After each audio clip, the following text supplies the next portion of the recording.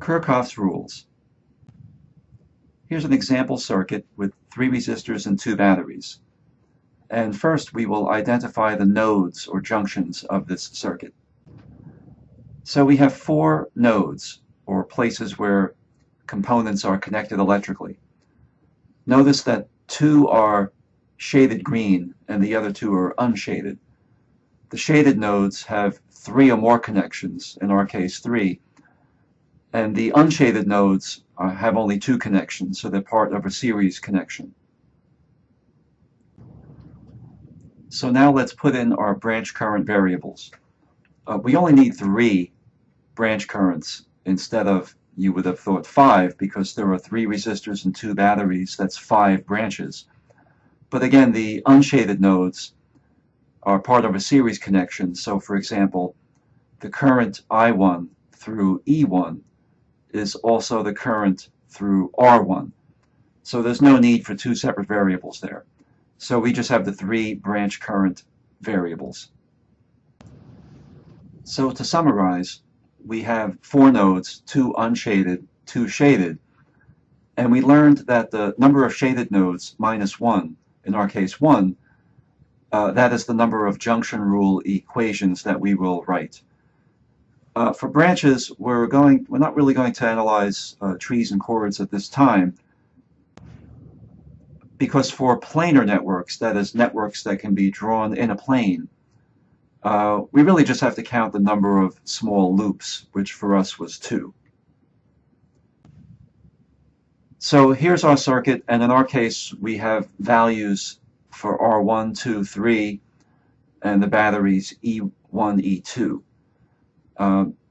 So when we write our junction rule equation, taking the top green junction or node, we have I1 and I2 entering minus I3 leaving, that equals 0. So that's the junction rule.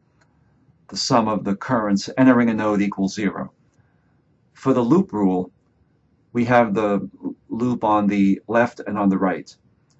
And for the loop rule, we look at the sum of voltage changes going around the loop, setting it equal to 0. If you do that and rearrange terms, you'll get then equations 2 and 3. Now, the idea of using a spreadsheet to solve these equations is I have columns here for I1, 2, 3, and RHS just stands for the right-hand side.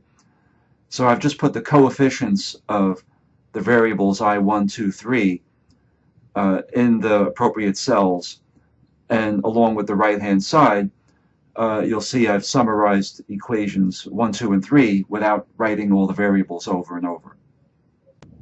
So to work in Excel, first we'll look at how we normally enter functions. Like here I'm at cell D6 and I'm saying equals D2, right? And then I could copy that cell and paste it down, and you'll see the formula ended up copying the 3 values above. So you'll see equals D2 in the formula bar, D3, and D4 in cell D8, right? So each cell has its own formula. Let's delete that and let's look at how to array enter that kind of a formula. So we highlight the destination, then go up to the formula bar and say equals, and highlight all 3 cells that I want to copy, and then Control Shift Enter. But that puts curly braces around the formula. So each cell, actually, the formula is the same. It's an array formula that applies to all 3 cells. Now we'll need that to handle matrices. So here in this range, I'm going to equal the matrix inverse, or M inverse, of the array of coefficients of the I1, 2, 3.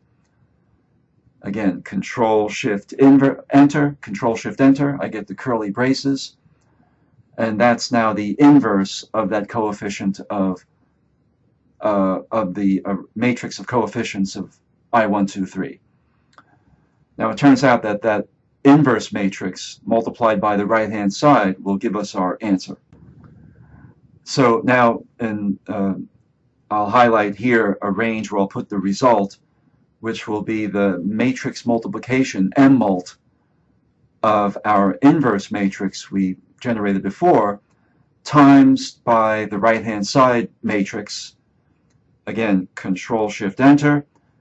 I'm done. I have just solved 3 equations and 3 unknowns with the method of matrices. Just to get fancy, I'll also look at the transpose function. So I will transpose the headings I1, 2, 3 in row 1, and I'll just make them appear as a column. That transposes the interchange rows and columns. So Control Shift Enter, and bingo, there I go. I have now I'm highlighting my answers to the equations.